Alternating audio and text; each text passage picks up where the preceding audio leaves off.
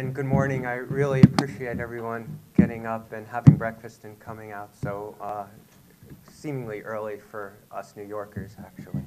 I was reminded at breakfast this morning that architecture, in fact, is really considered to be the most collaborative of the arts.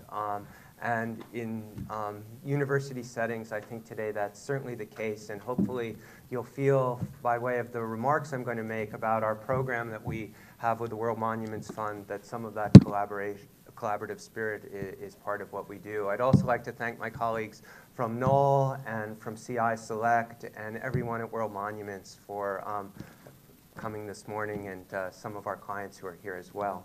So this morning we're going to talk about really what we're doing with World Monuments Fund, and I'm just going to talk about a little of the objectives of my talk, which is just to give you some background on World Monuments, describe the program we're all involved with, and talk about several case studies of preservation.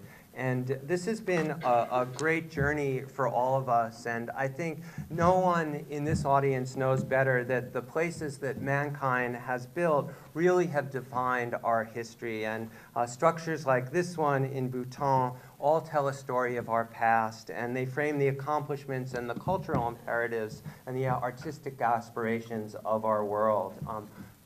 Places like this in Kyoto are a testament to everything that we've done in terms of creativity and adapting the world's diverse and multifaceted environment and really creating environments for our own use. And what we have seen, all of us in this room probably, is that some places like this one in Uzbekistan are places that are so important to all of us that they take on a higher sort of spiritual meaning in terms of the landscape that we all live in. And others, like this one, take on almost a more iconic statement in terms of the architectural landscape that they sit in.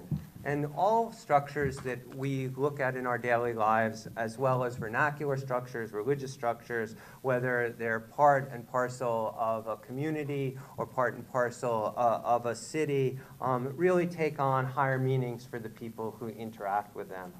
And that really brings us to the topic that you all are much more versed in than I am, which is preservation. And the preservation today, the field that you're all involved in, I know demands more than the completion of high-quality projects. And it's incumbent on all of us in the room and all of us who spend time in the preservation community to identify problems that there are at the heart of conservation challenges and address long-term sustainability. And one of the things that we've been so involved with World Monument has been providing the stewardship and hopefully a little bit of the economic support at the local level for preservation. So I think everyone here is pretty familiar with World Monuments, so I'm going to go through this pretty quickly. But as you all know, World Monuments is dedicated to saving the world's most treasured environments, and since 1965 has operated in more than 90 countries. And the partnerships that World Monuments has throughout the globe include projects in Asia, in North America, in Europe, as well as in South America. Many of you are probably familiar with the watch list, which has been the signature advocacy program since 1996. And the list of 100 different endangered heritage sites that are published every 2 years really has served as a catalyst for students, for community groups, and for professionals to become engaged in the preservation movement.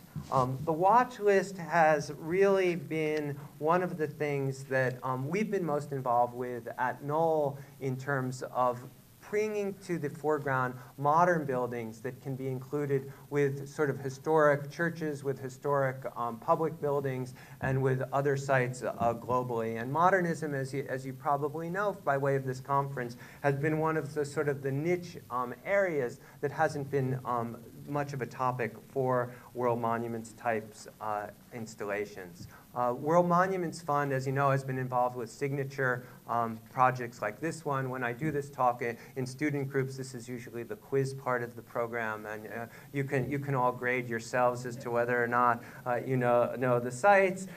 This one, any takers? Any takers from the audience? Ellis Island, thank you. This one from the classicists in the room? Pompeii, of course, Machu Picchu, and lastly, the Great Wall of China. But the real thing that we've been doing with World Monuments is trying to integrate the modernist vocabulary into several of their core programs. And those programs range from advocacy, raising awareness of the importance of heritage and preservation on the threats in this field, to education and training, training professionals in the preservation arena, cultural legacy, which of course speaks to saving the cultural masterpieces and important cultural sites that have been subject to damage or destruction. Lastly, capacity building, which is really something in terms of helping communities to recognize the value of sites that they have in their own geographies and putting together plans for those sites to be preserved. And disaster recovery, which is something in the last several decades that we've been all too familiar with as the effects of global warming and other natural disasters have impinged on important sites. WMF has several special initiatives, climate change, Iraq cultural heritage, a great program in European fine interiors, a program in Jewish heritage, a program in sustainable tourism, and interestingly, as of about 10 years ago, modernism, which is why Knoll became involved with World Monuments Fund in setting up a program to preserve modern sites around the world. Everyone in this room, I think, is very, very familiar with the need to preserve sites like the Tugendhat House in the Czech Republic and sort of the trials and tribulations of working with private individuals, with governments, and with municipalities and private donors to create an environment that is friendly for preservation. Projects like this one in the United States that you're all probably familiar with, and if you haven't visited Salk, I encourage you to do so, because this site is really one that is very important in terms of the way climate has affected the physical space of the site, and basically has been subject to great public apathy, I think, in terms of getting the site fixed. Another site closer to home for me, which some of you may have visited, I hope, as children as I did, is the New York World's Fair site, where there's really been a great debate as to what the merit is of saving these wonderful structures designed by Philip Johnson, and there really hasn't been a correct adaptive reuse that has been identified to preserve the structures which continue to deteriorate. On the positive side, if you've ever had the opportunity to see this Louis Sert building in Barcelona, this is a great example of communities coming together to actually revitalize a brutalist building under the World Monuments umbrella and address the physical condition of the building, especially the fenestration of the building as it affected artwork and other sort of delicate works of art that are housed in there, all by Miro, and often, as you can see here, special exhibits by others.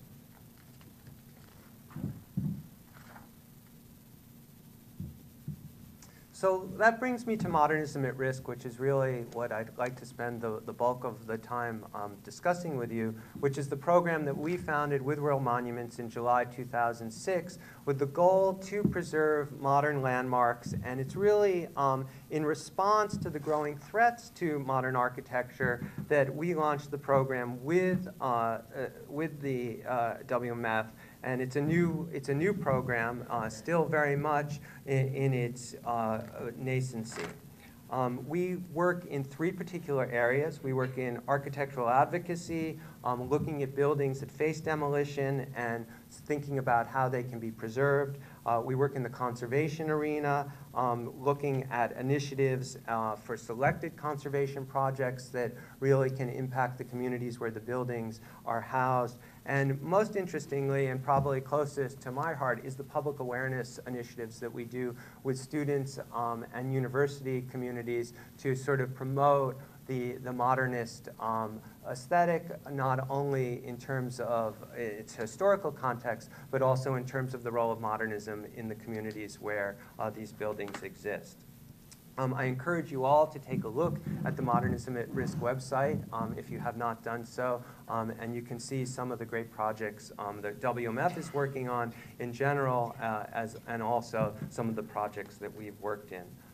The one thing that I sort of want to orient you to, and those of you who are educators in the room, is the exhibition that we have circulating on the program. And the exhibition, Modernism at Risk, Solutions for Saving Modern Landmarks, really was designed to bring a greater awareness to the entire subject of preserving modern buildings and extending the lives of these buildings.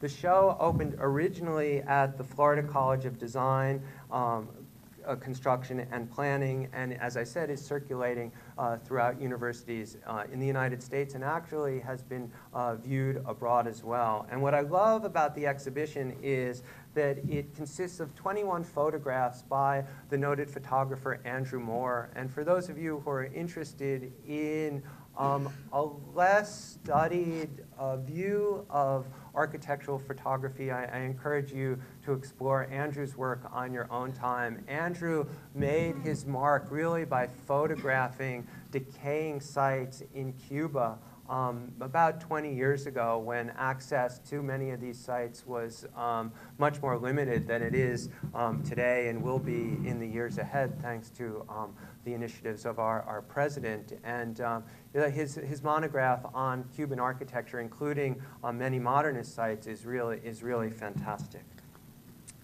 There are case studies presented as part of the exhibition, and really what we have focused on in the exhibition, and I'm going to go into some of the cases in detail in a moment, is really Main Street modern. We've been most interested at World Monuments and Knoll in focusing on buildings that have public access. I mean, there's been a great deal of attention. Some of us were talking earlier about initiatives in Palm Springs to restore residential buildings in the modern movement. But our initiative really has focused on buildings, public access, civic buildings, educational buildings, even looking at religious buildings that have been repurposed for public use. So what I'd like to do, and this is probably of interest to most of you in the audience, is take a look at some of these projects and talk about them in terms of their historical context and some of the preservation initiatives that we've undertaken. The first one is very near and dear to anyone who's interested in the history of architecture and the history of modernism in general. It's the Grosse Pointe Public Library, and as you can see, the architect is Marcel Breuer. Anyone from Michigan here who has visited the Grosse Pointe Public Library? It's an amazing, amazing building, and Breuer, as you all know, is recognized as a pivotal leader in the modern architectural movement in the 20s and 30s, of course, as master of the Bauhaus School. And I included this photograph in this talk because I think it captures so much about what Breuer is about, what Breuer's journey to the United States really was so much about, and what he stood for, not only in the context of architecture, but also, as you can see, in furniture design. This photograph is by John Nahr, who is another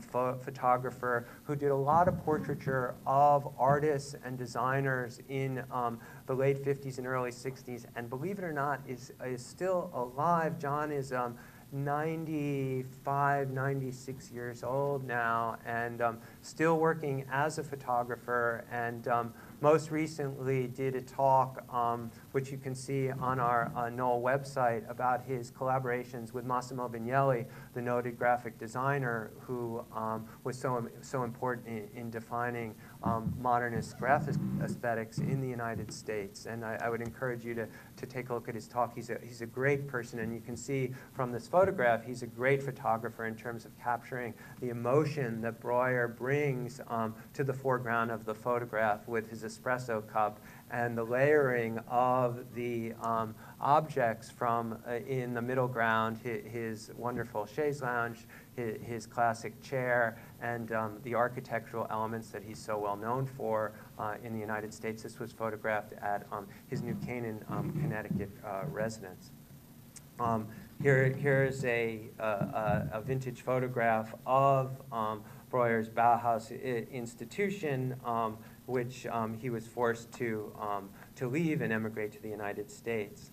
The really cool thing about the Grosse Pointe Public Library is that it was celebrated so widely locally in the Michigan community. This was Breuer's first public building in the United States when he came to our country. And you can see how the library and the building in these news clips really sort of put the library in the context of the Detroit lifestyle, which of course you could never take a photograph in Detroit without an automobile for a newspaper. I'm sure that was a coveted placement for, does anyone know what car that is? I've never really thought about it, but a coveted placement for the manufacturer to be seen in the context of that building as a background. As I said, Grosse Pointe was his first public commission.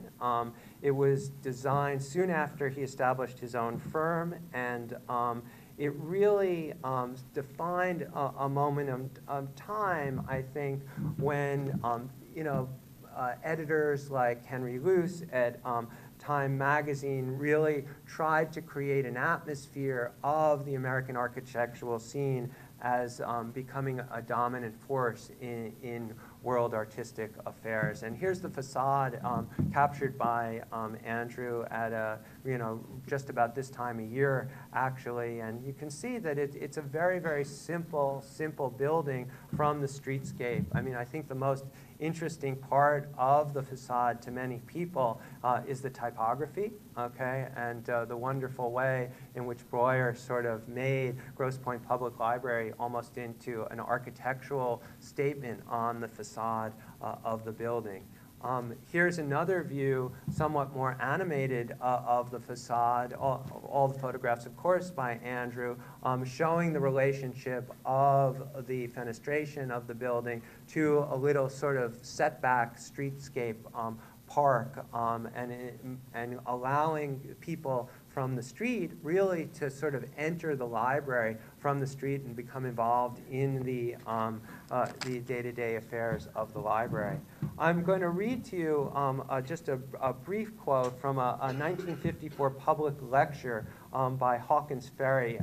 Hawkins's family commissioned the library and really intended the library to become a community center, which was a very, very, I think, forward-thinking view of what a library should be in the context of American life in the post-war era. Hitherto, libraries probably were dedicated to scholars and really not as open to the community. And I read you from his opening speech. The ideas and planning of many people went into the realization of this building, but its final form as we see it today is the creation of the architect Marcel Breuer. He visualized the building not as merely a repository of books, but as a social, cultural, and civic crystallization point.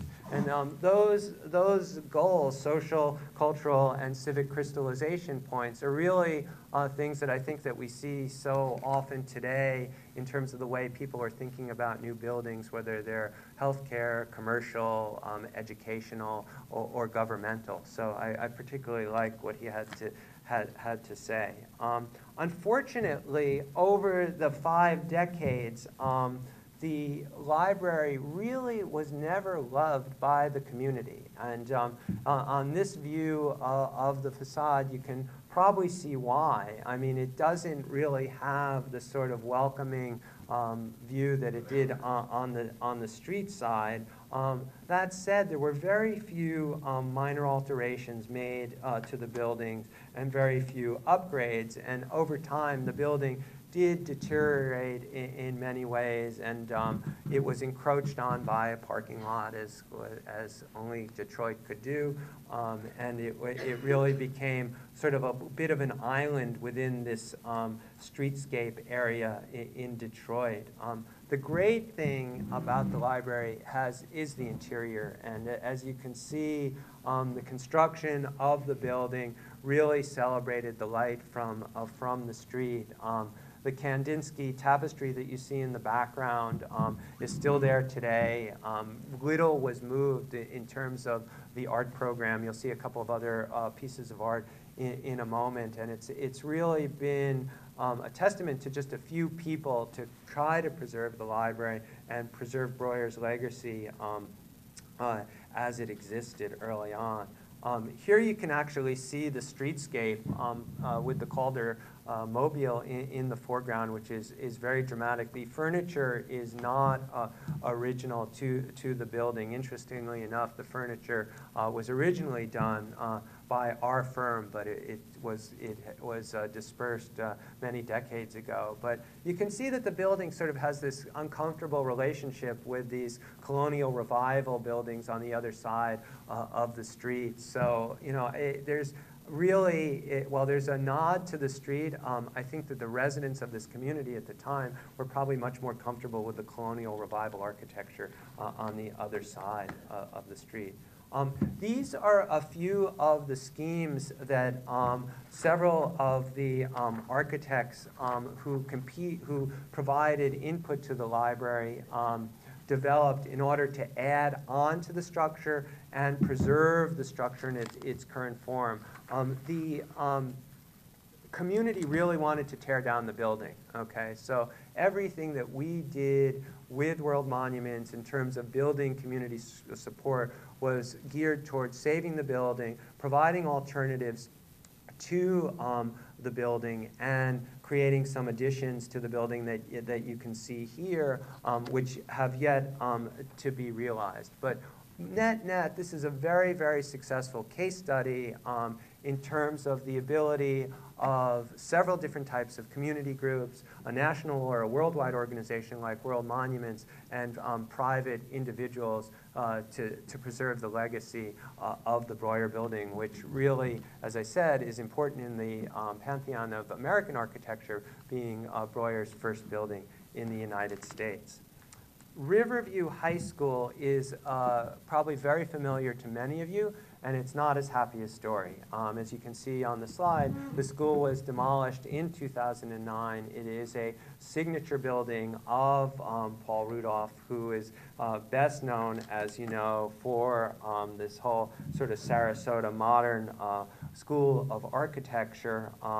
And interestingly, Rudolph pioneered so many of the not only architectural idioms, but the structural idioms that we're so familiar with today in that part of the country. You can see here from the facade how Rudolph really was most sensitive to the relationship of the building to the landscape court, and how he used in so many ways passive means for cooling and lighting the building, which in this photograph are very well illustrated despite the decay that you see in terms of the canvas screens and some of the steel beamwork as well. But that really was the signature element of this building in terms of its contribution to the history of design. And unfortunately, the community really did not sort of agree with those who wanted to preserve the building. The community was dead set on building a new high school, okay, and demolishing the building to what is today create a football field. So the whole tension in the community as to what the right purposes of academic / sports setting was hotly debated, and the little discussion was really given to the innovations like the concrete sunshades that I showed in the prior slide, to the transom windows, to the open roof monitors, to really the whole idea of passively cooling an interior, features that today I think those of us in the room probably value as part of the sustainability movement, but in the context of educating high school students in today's world were not really seen to be as relevant. And here you can see the school as it's being built from the site, and here are just a couple of the interiors which certain members of the community sought to preserve as part of a 2-year campaign to create either an alternate use for the building or to actually repurpose the building for contemporary education.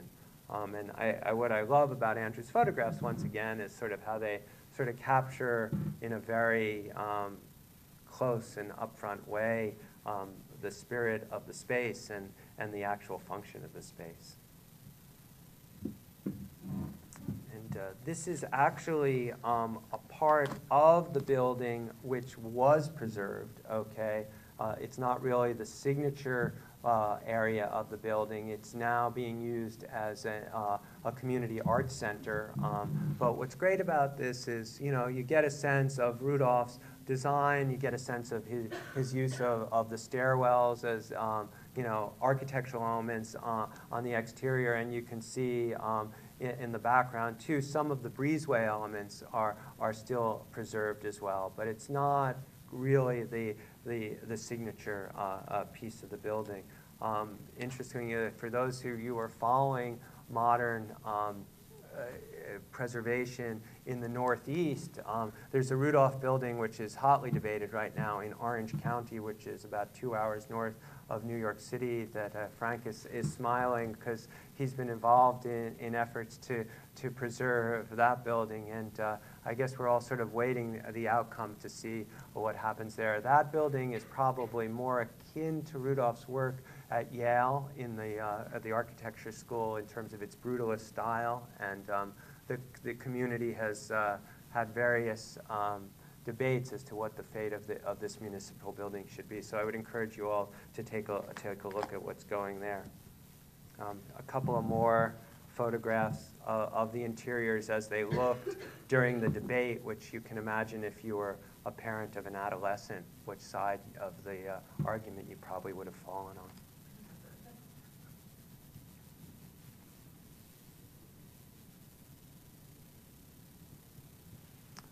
This is another great story in terms of the work we've been doing with World Monuments. The Kent Memorial Library is in Suffield, Connecticut, and as you can see from the slide, it was designed by Warren Plattner.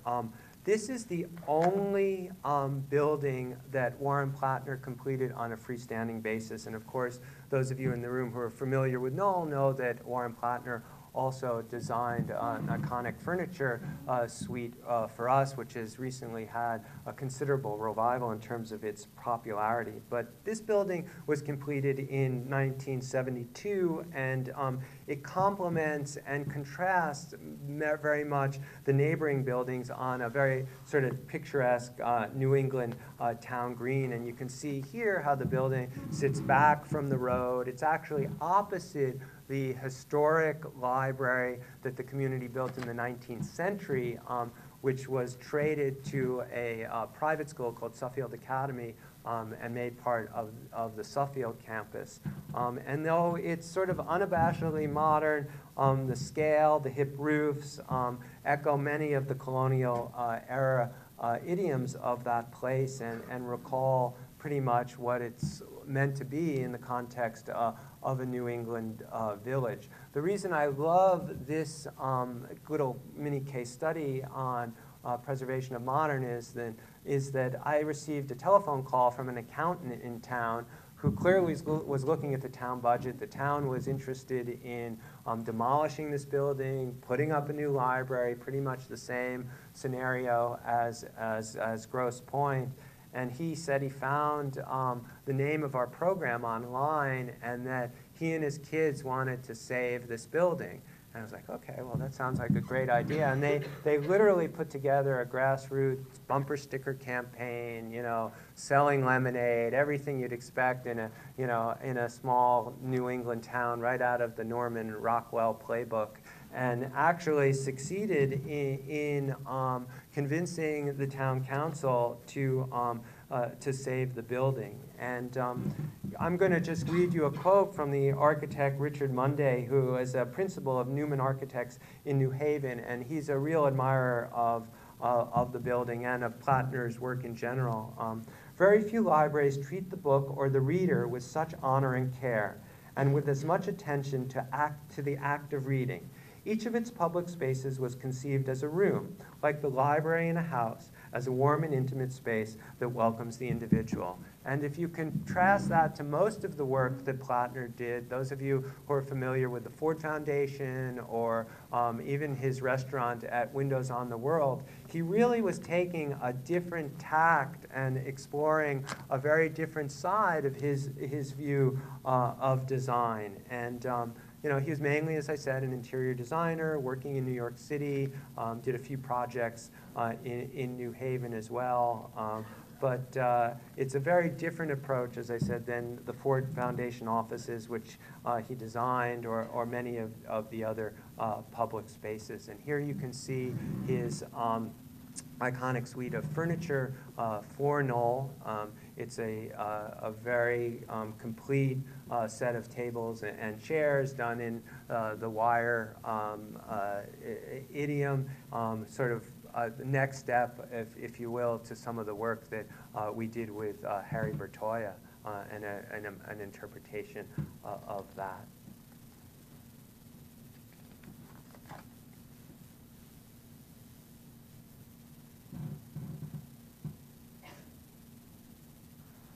I mean, these contemplative moments to me are so reminiscent of sort of Kyoto temples, or there's sort of a, to me, there's always been very much a Japanese quality to the spaces that Plattner created with these garden courts. And here you can see how Andrew chose to sort of memorialize, in a way, a moment in time in library life when archives were created in boxes and people typed folder tabs with Selectric blue IBM typewriters. So, and I should say that, and you know, although this talk is really about the buildings, you know, Andrew, this room was he did not prop this room, you know, or he did not prop any of the interiors that I showed you. He just shot them the way they were. And the building has a remarkable charisma, you know, when on a sunny day. So I'm very pleased that the Begley family initiated this with us and World Monuments. I noted that we focus on public spaces principally, but I thought that it would be interesting to this group to learn a little about what we did with the Goodyear House.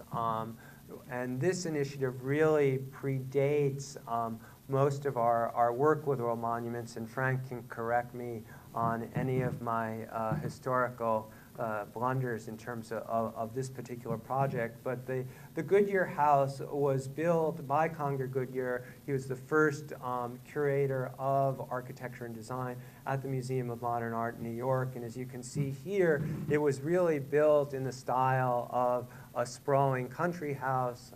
Of course, the parallels to Tugendhat are very obvious in terms of what Stone was thinking about. But the house was meant to really sit in the countryside and to be seen from this dramatic, you know, public drive set on a knoll. Over time, those of you who are familiar with this part of Long Island know that it's been densified. It's been really subject to a great deal of suburban development. And when the house came on the market, it really was debated as to how to best handle the property and deal with the property, which had actually been given to a local community college, which wanted to monetize actually the property in terms of its educational purposes.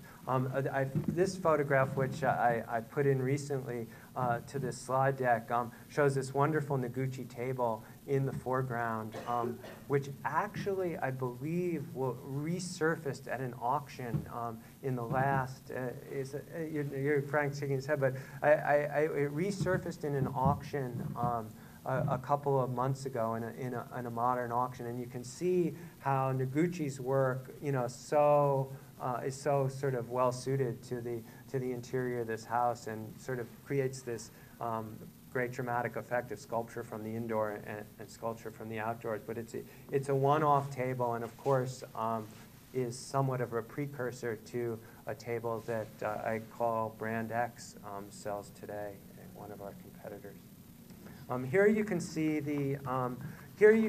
the house as it was restored by the owner who purchased the house under a complicated set of covenants with World Monuments and the community college to actually preserve the building. And you're probably all saying, what does that obelisk have to do with the context of the house? And the answer is, I really have no idea. But he felt that it was an appropriate sculptural entryway, but it has nothing to do with the idiom of the house. I'm just going to read you a brief quote by Stone, which I think sort of speaks to some of his thoughts on the house. Changes in he's talking as a student, and he says, changes in architecture were gathering momentum. Le Corbusier's first books were being published, and in the nearby Dessau, the Bauhaus was founded, all heralding the arrival of the new machine age. Those ideas were contagious, and we students spent our time redesigning the United States on marble-top cafe tables. And I think it's great that he actually realized this design in Long Island. You can see how the house has been meticulously restored. It really had fallen into disrepair. All of the fenestration, all of the steel, all of the cement in the court, and the relationships between the garden and the house have been maintained very well, although if you were to visit the site today, it's basically surrounded by what some people would call McMansions, unfortunately. And here you can see a view after the trees were pruned of the terraces. Once again, the courtyard where the owner at the time installed a contemporary sculpture, but he really made a good faith effort, and unfortunately was forced to sell the house again to another buyer. So it's now the second buyer now is working on the house to restore it, and I think there's hope that it'll be open to the public eventually. The next project I want to talk to you about is a trade school in Germany. It was designed by Hannes Meyer. It's the recipient of the first World Monuments Prize for the preservation of architecture. And I'm going to go through these slides pretty quickly. These are all prize winners from the past few years. You can see here the original plan of the school. You can see here how the school was restored in this very exuberant way with the garden court.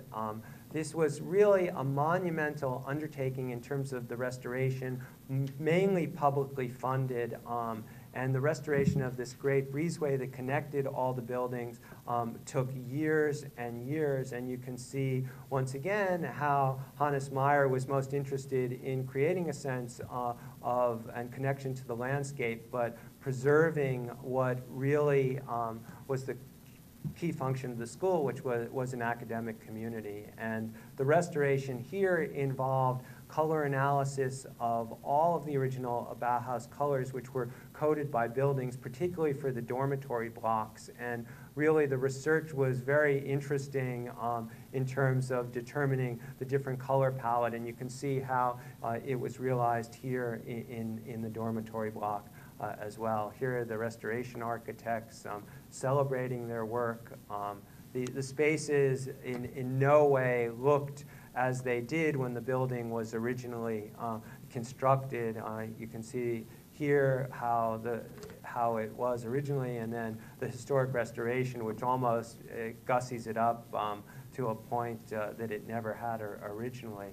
Here, this is really one of my favorite slides. This is the stairwell and breezeway as it existed in about 10 years ago, and the magic of the design was restored, particularly these pivot windows, which were just an engineering feat in terms of bespoke construction. And this is the type of work that World Monuments really loves to take on in concert with those around the world. And I'm assuming it's the work that really turns on most of the people in this room as well, because it's meticulous engineering and design work. And you can see how these windows were originally just in the same way that Rudolph used his screening devices in Florida, how Hannes Meyer used a similar construction here in Germany. I see that my time is going quickly, so I'm good. So I want to give you a sense, too, of some of our other prize winners. And I should say that the prize is given every other year. The jury is independent. There are no Knoll associates associated with the jury. The jury is chaired by Barry Bergdahl, who's a professor of art and architecture at Columbia University, and he puts together a panel of individuals on a rotating basis to solicit projects and to debate the merits of the projects. This one is in another amazing government-funded project in the Netherlands. You can see, just as in the German project, there was a sort of a broad campus plan. It was originally designed not as a school, but as a sanatorium for people suffering from tuberculosis. And this was the building when the team took it over and reconceived that the building could be repurposed from a healthcare facility for a disease that has been virtually eradicated to a community health center. And the state of disrepair of this building would be daunting for anyone, I'm sure. And over a period of a decade plus, you can see how the building has been restored, how the fenestration, how the steel, how the cement has all been put in a contemporary context. And contrast this tower with its beautiful glass stairwell to what you saw originally. And it's just, might as well have started from scratch. But it's the tenacity of the architectural team and the research that they undertook that really led the jury to award the Modernism Prize during this year to this project.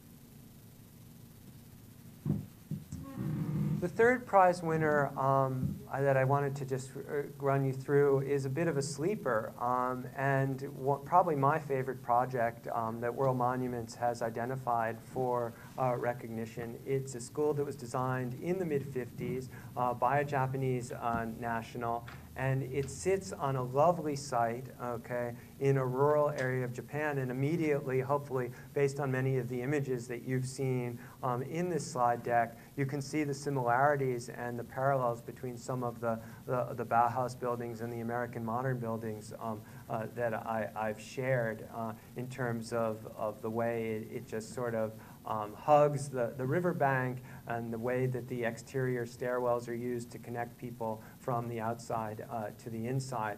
It's not a school that would ever be built today, okay? The community was extremely proud that this building existed in very much a Western/Japanese idiom in the community, and did not want to see the building destroyed, and actually put together a plan to bring it up to code to meet the educational standards of the Japanese national system.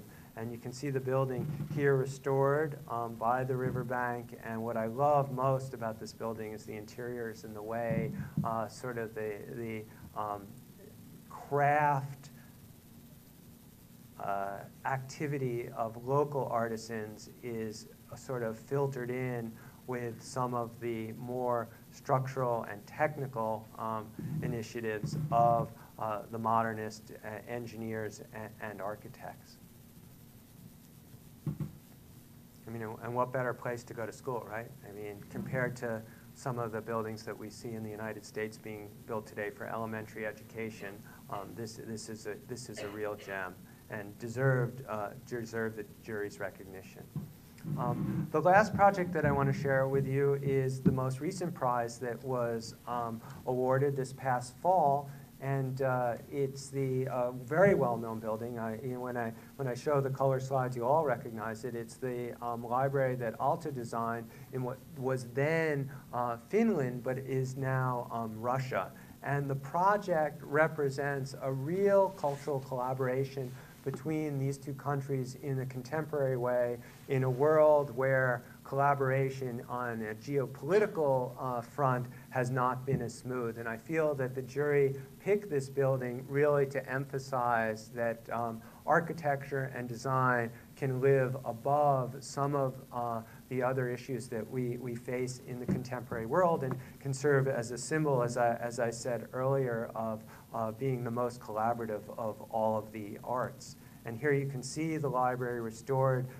You'll recognize these wonderful skylights, you know, from your Art 101 books, hopefully, and the way in which the library was revealed on the second level to visitors from the entry court at the foot of these stairs. And this was a real meticulous, once again, multi-year project, principally funded by the Russians in a time politically when probably they really were focusing on many other areas of concern.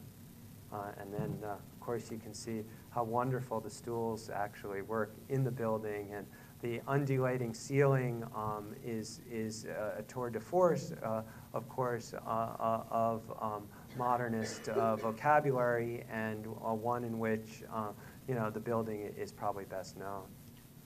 So hopefully I've given you a sense not only what we've done in advocacy, also what we've done in terms of recognition, and I would welcome any discussion or questions that anyone may have about some of the work that we're doing today, and Frank would also be happy to participate in the questions. Any comments, questions?